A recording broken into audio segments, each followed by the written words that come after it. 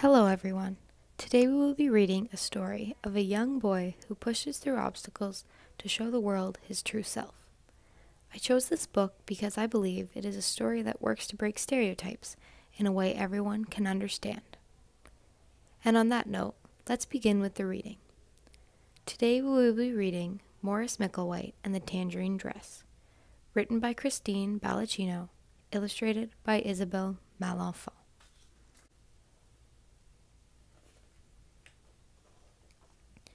Morris Micklewhite has a mother named Moira and a cat named Moo. Morris likes Sundays because his mother makes him pancakes on Sundays. Mondays are great too, because on Mondays, Morris goes to school. Morris likes a lot of things about school. He likes to paint, he likes to do puzzles, he likes the apple juice at snack time, and singing the loudest during circle time.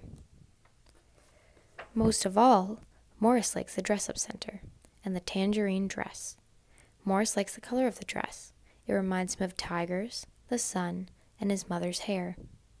He likes the noises the dress makes, swish, swish, swish when he walks, and crinkle, crinkle, crinkle when he sits down. He takes turns wearing all the different shoes, but his most favorite ones go click, click, click across the floor. Sometimes the boys make fun of Morris. Sometimes the girls do too. Morris pretends he can't hear their words over these swish, swish, swishes, crinkle, crinkle, crinkles, and click, click, clicks he makes when he walks. Morris pretends he can't hear their words, but he can. On Monday, Becky tried to pull the dress right off his back.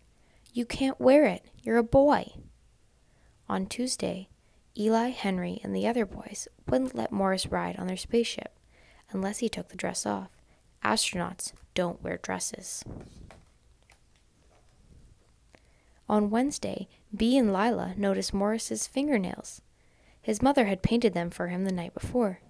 They chased him around the playground shouting, "Pinky fingers, pinky fingers."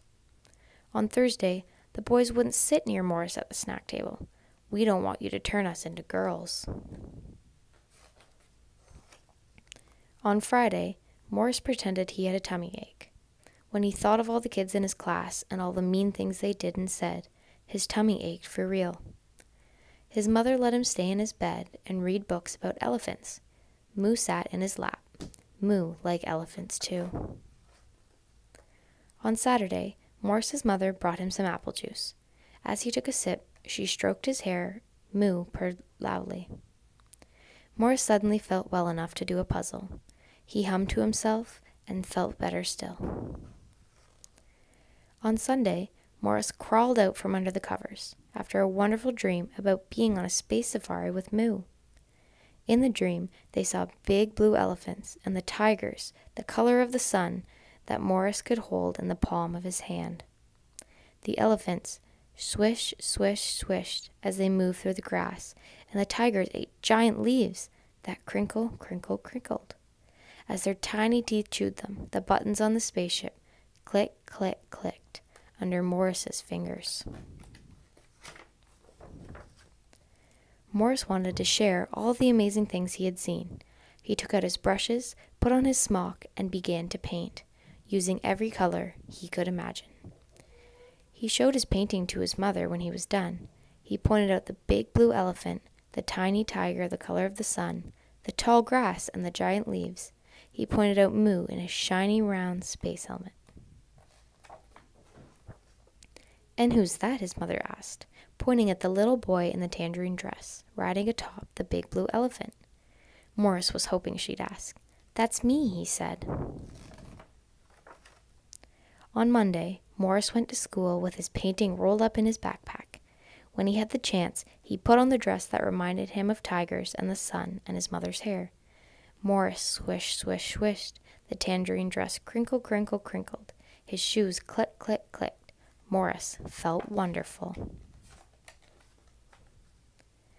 Eli and Henry wouldn't let him on their spaceship, so Morris built his own. He hung his painting on the front of it and climbed in, ready to take off. "Are there really elephants in space?" Eli asked. "And tigers?" "If you follow me, we can find out," Morris offered. Eli and Henry followed Morris to a planet they had never visited before.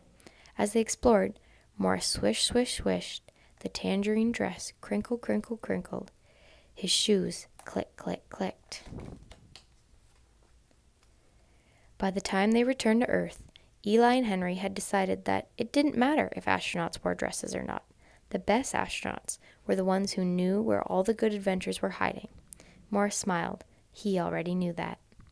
When snack time was over, Becky demanded the dress. Morris told her she could have it back when he was done with it. "Boys don't wear dresses," Becky snipped. Morris smiled as he swished, crinkled, and clicked back to his spaceship. "This boy does." Thank you all for listening.